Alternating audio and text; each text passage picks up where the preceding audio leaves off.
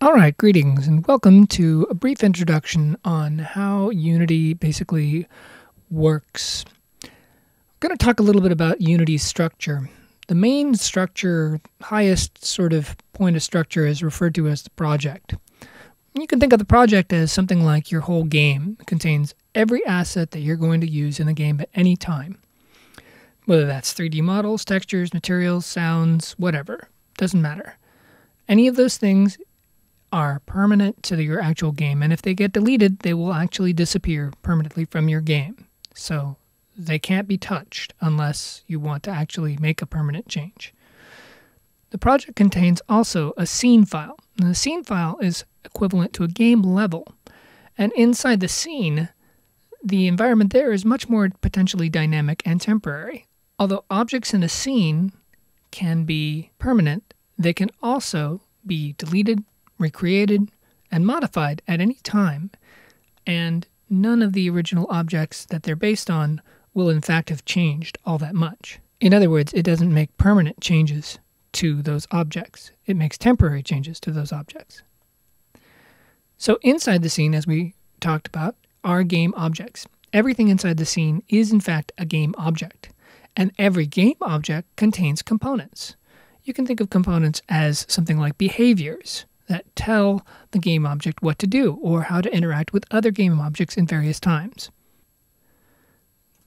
Unity accomplishes most of what it does by using what it's called views. And these are visual arrangements of the screen into sort of areas of focus.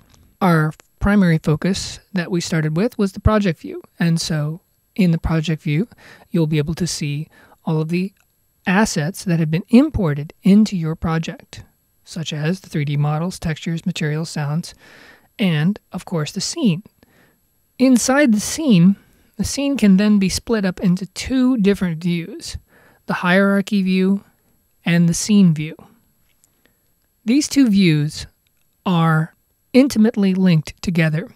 In fact, the hierarchy view is simply a list of all the game objects in the scene, whereas the scene view represents the 3D placement of those objects in the game world.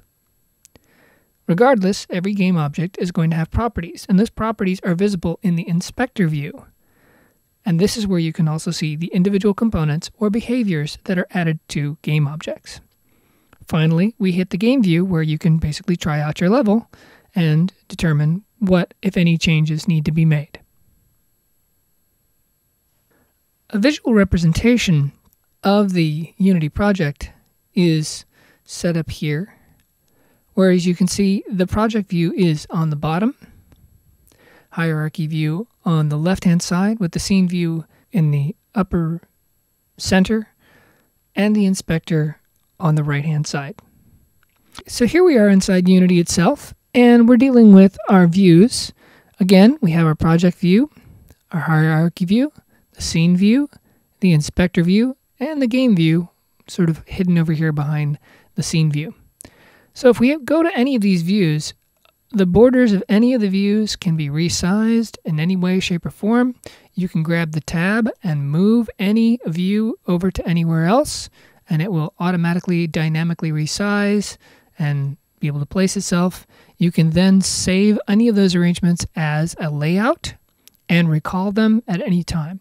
We're using the default layout here inside the book, so this is useful to understand going forward so that you can literally be in the same page as the book. So here what we have is a bunch of game objects inside the scene, and the scene file is actually located right here inside the project. If we look at the project, all of the assets that never get modified in the scene go here inside all of this. And this consists of objects.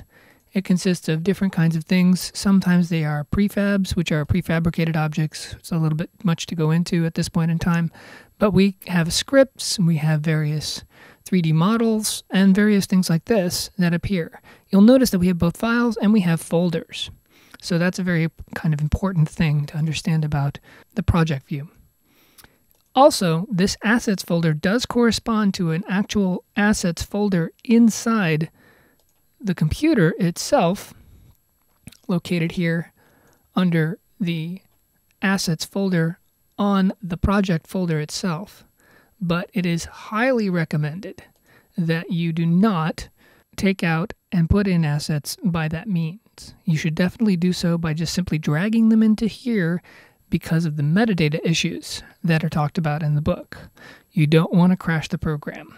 So, therefore, it's always a good idea to import and export everything inside the project view in order to keep the metadata happy.